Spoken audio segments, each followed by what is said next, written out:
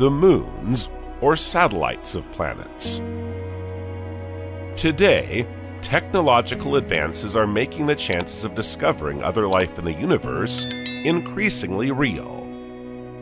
For a celestial object to harbor life, several factors must come together.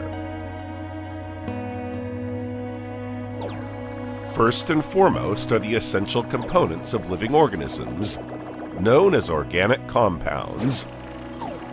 These organic compounds are made up of carbon, oxygen, hydrogen, and nitrogen, simple elements that were already present in the cloud of gas and dust that gave rise to all the planets and their satellites.